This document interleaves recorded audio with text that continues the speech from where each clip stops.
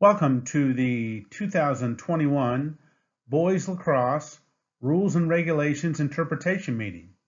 My name is Bo Rugg, and I'm a Senior Director of Officiating and Sport Management at the Ohio High School Athletic Association.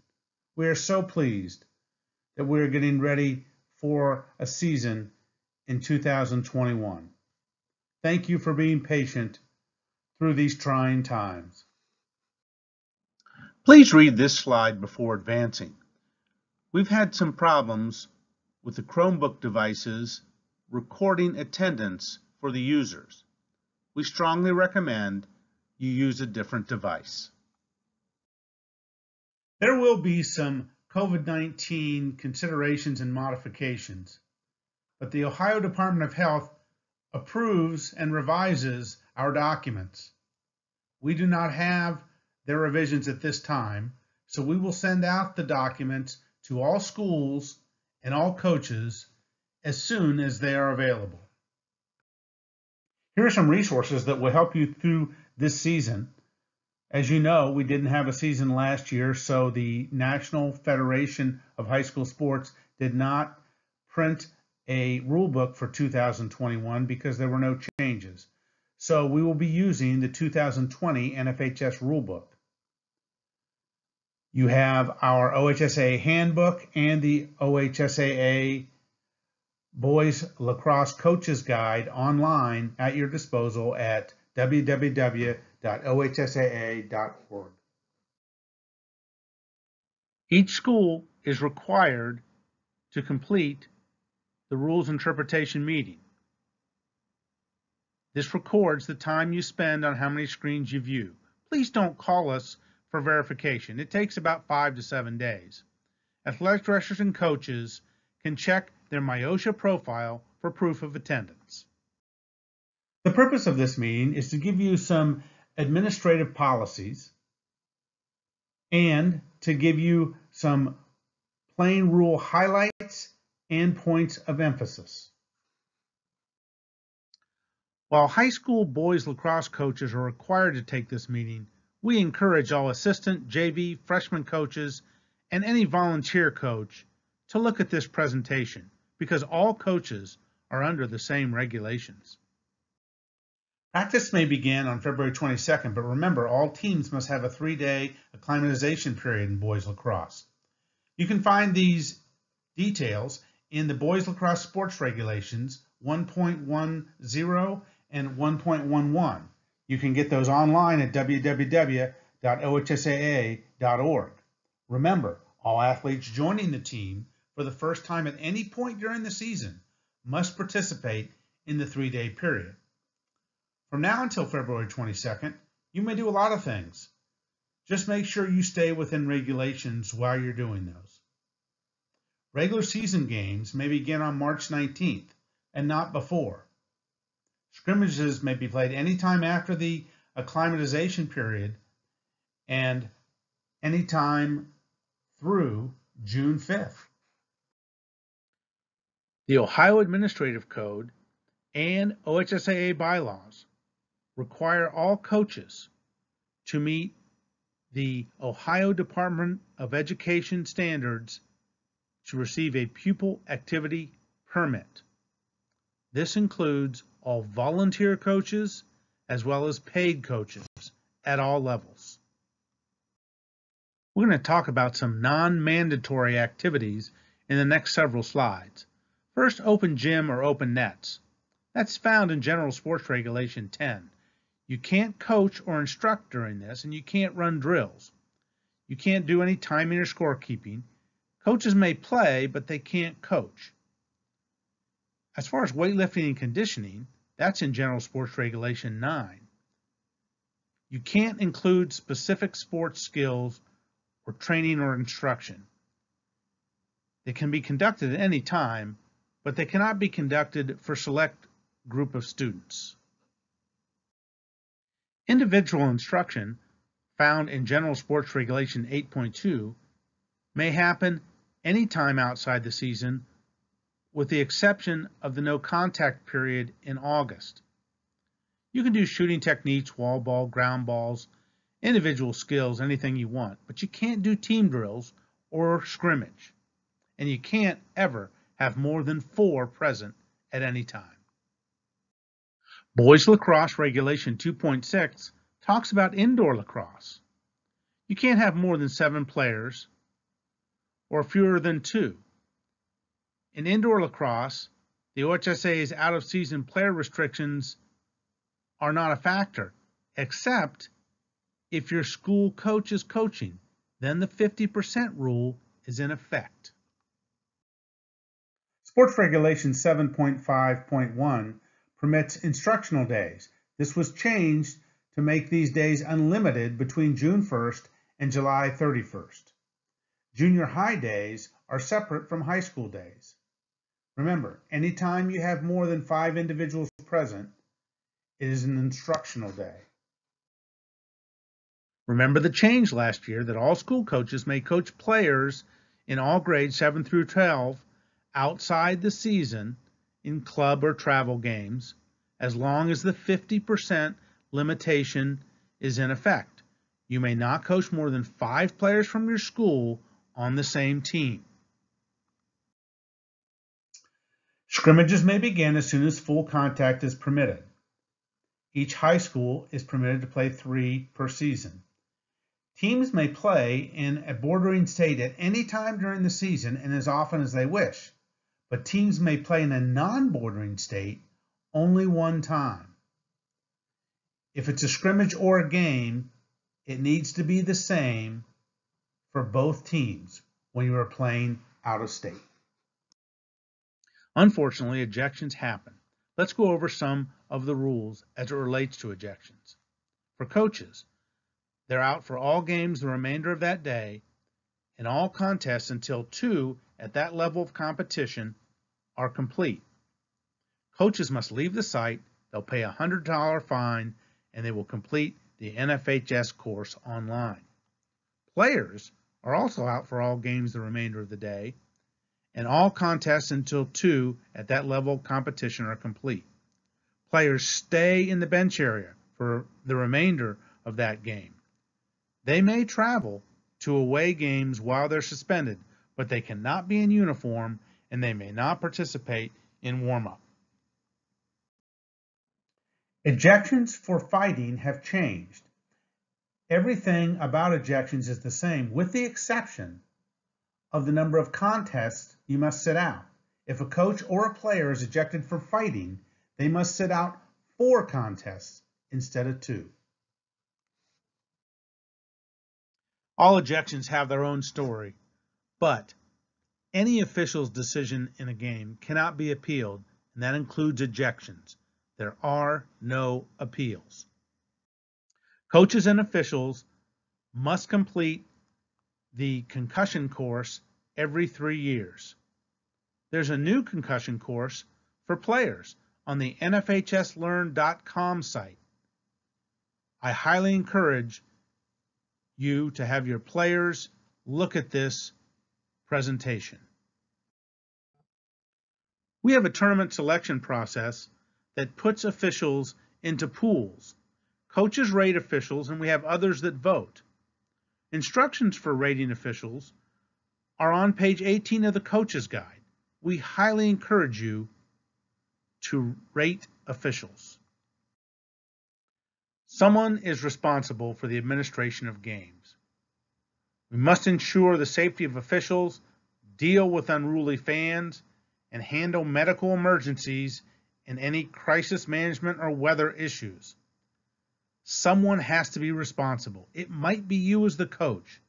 Please get the officials involved with game administration when you have any issues. Uniform and equipment regulations are found in the NFHS Boys Lacrosse Rules, Rule 1, Section 9. There are no exceptions to the equipment rules. Field diagrams are also located in the NFHS rule books.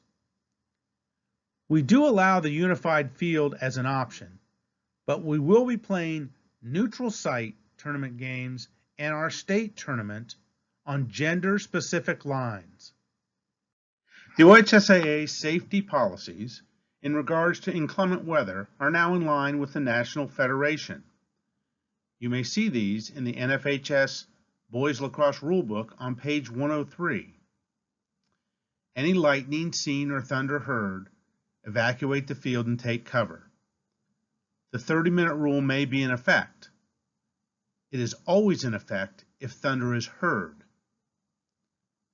Under certain conditions, if there is lightning seen but no thunder, it may be a distant storm, and in these cases, we may be able to continue play. The coaches, administrators, and officials will get together to determine this. When lightning is seen and there is no thunder, you may use a mobile device or any technology to determine if it's safe to play. The coaches, the administrators, and the officials need to get together to make this decision. You can't depend on this technology all the time, but there are certain conditions where it may be safe to play. Remember, if you have had a delay, you may shorten or eliminate halftime. That is up to the game administrators and the coaches whether they would like to do this. If we have a delay, all players and coaches must be out of the field area during the suspension. Officials will do what they have always done, as will game administrators. If any of these people see lightning, stop the contest. Then everybody can get together and determine if it's safe to continue. Remember, if we've heard thunder, we are stopping for 30 minutes. Game administration, coaches, and officials must work together on inclement weather issues. A game that cannot be completed for any reason will be treated as a suspended or interrupted game. If the game is to be continued, it will be continued from the point of interruption. Games must be completed unless both coaches agree not to complete the game. By mutual agreement of the opposing coaches and the referee, any period may be shortened or the game may be terminated. 9th through 12th grade athletes may play in a maximum of 92 quarters for the season, plus the OHSAA tournament. Coaches are responsible for the tracking. A change last year, a player is permitted to play in a maximum of 2 games per day, up to a maximum of 6 quarters per common opponent, except for play days. Overtime is considered the extension of the 4th quarter and does not count as an additional period. Remember, you're allowed 3 scrimmages and 18 regular season contests. Only high school varsity games will play overtime. Varsity games cannot end in a tie. Play by NFHS overtime rule, which is Rule 4, Section 29. Check your rosters. Students who go to one school from another are ineligible unless they meet one of the 9 exceptions. If they don't, they're ineligible after Game 9, and they may not play in postseason tournaments. Comments to the news media is not being in front of a microphone anymore. This includes Facebook, Twitter, any type of social media. Please think first before you make a comment to the media. Looking ahead to tournament play, the boys lacrosse tournament will be run out of the OHSAA office again. The regional assignments will largely remain the same. Of course, depending on if we have a lot of teams that do not enter the tournament from a certain region, or we have a bunch of new teams, we may have to adjust the regions.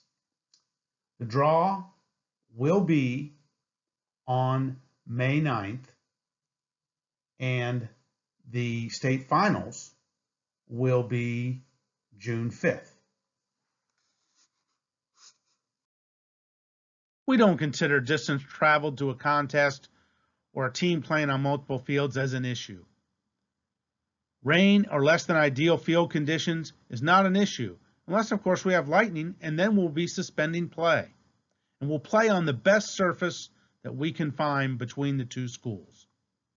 The following slides will cover specific rules and points of emphasis, and will be delivered by Lee Spitzer, our Director of Officiating Development for Boys Lacrosse. Due to the COVID crisis, the NFHS Rules Committee decided there would be no rule changes for the 2021 season. The 2020 Boys Lacrosse Rulebook is the rulebook for 2021. You should have received your Boys Lacrosse Rules book in your official's mailing.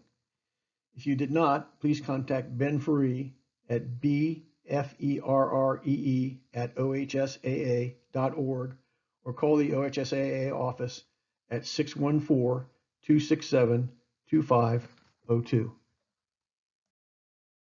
The rule changes and interpretations to be discussed are not subject to change or modification. Any statement or question indicating displeasure with a rule, its interpretation, or attempting to promote a change in the rule or interpretation is not in order at this time. Any person having questions about an interpretation of the NFHS Boys Lacrosse rules should contact the Boys Lacrosse Rules interpreter designated by the OHSAA. The following procedures have been adopted for face-offs in 2021. Face-off players will be socially distanced until directed down by the face-off official. The face-off official should put the ball on the ground and back away. Face-off official then instructs face-off players to go down for the face-off. Both players shall immediately align correctly. Officials are being asked to have zero tolerance when players are not aligned properly. The penalty for this will be delay of game, a technical foul. The face-off official shall give the set command and then blow the whistle to start play. The face-off official will wear a mask to conduct the face-off. Our number one priority each time we take the field must be the safety and welfare of the players. Call the safety fouls. Hits to the head and neck and targeting should be penalized by multiple minute non-releasable penalties. Now we will review the 2020 Boys Lacrosse rule changes that are in effect for 2021. Rule 9.1.1 puts in place new standards for shoulder pads and goalie equipment. NOXI ND 200 will provide Commodio Cordis protection for all lacrosse players. Goalie chest protector requirements begin January 1st of this year, and player shoulder pad requirements will begin January 1 of 2022. Continuing with Rule 9.1.1, beginning January 1st, 2022, jerseys shall be of contrasting colors for opposing teams. The home team shall require light-colored jerseys, and the visiting team shall wear dark-colored jerseys. The visiting team is responsible for avoidance of similarity in colors, but if there is doubt, the referee may request the home team to change jerseys. Rule 27-2 addresses the responsibilities of the CBO. The requirement of the CBO to count too few players on the field has been eliminated. He is still required to count too many players on the field. Rule 4.5 clarifies definitions for play of the ball to include restart, shot, and airborne players. Rule 4.22 changed the restart procedure to allow a defender to be closer than 5 yards to the offensive player with the ball. However, the defensive player may not defend the player in possession of the ball until that player reaches a distance of 5 yards from the defending player and allows the player in possession of the ball a direct path to the goal.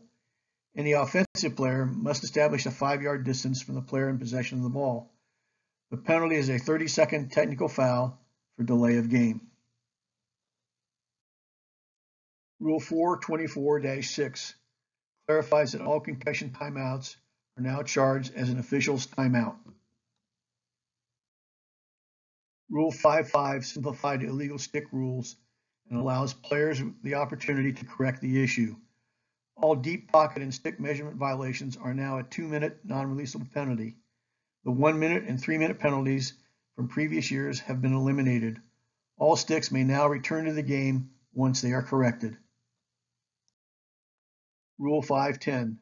When a player throws his stick at the ball, another player, or other game personnel, it is unsportsmanlike conduct. The penalty for throwing a stick is a 1 to 3 minute releasable penalty. If a player throws his stick but not at the ball, another player, or game personnel, it is a technical foul resulting in either loss of ball or a 30-second penalty. Rule 611 clarifies the awarding of a technical foul. If the team fouled has possession of the ball or there is a flag down on the offending player's team, the result is a 30-second technical foul for the offending player. If the ball is loose and there is no flag down, the ball is awarded to the team that was fouled. Rule 621 clarifies crease violations and goalie interference. When the defensive team has possession of the ball, crease violations are penalized as follows. If there is no flag down, any crease violation or goalie interference while the ball is in possession of the defensive team outside of the crease results in a slow whistle flag down situation. If there is no flag down, any crease violation or goalie interference while the goalie and the ball are in the crease, whether or not he has possession, is a play on. If the goalkeeper has possession and fails to run the ball out or successfully complete an outlet pass, the ball is awarded to his team in its offensive half of the field at the center. If the ball is loose in the crease and the goalkeeper gains possession, the play on is over. If there is a flag down on a team that commits a crease violation or goalie interference, it is an immediate whistle for the second foul, whether there is possession or not, and regardless of the ball location. Both the initial foul and the crease violation for goalie interference are time-serving. Rule 652 appears to contradict Rule 510. However, if a player throws his stick, but not at another player, game personnel, or the ball, it is a technical foul resulting in either loss of ball or a 30-second penalty. Now let's look at the 2021 Boys Lacrosse points of emphasis. They are sportsmanship and conduct of players and coaches, player safety, improving the pace of play, and changes in equipment and uniforms for 2022. The explanation for these points of emphasis can be found on page 94 of the NFHS rulebook. Let's review and reinforce the points of emphasis from 2019-2020. They are sportsmanship, stalling, targeting, holding, and warding. For rule interpretations, contact Lee Spitzer at this email address, or you can contact me, Bo Rugg, at my email address.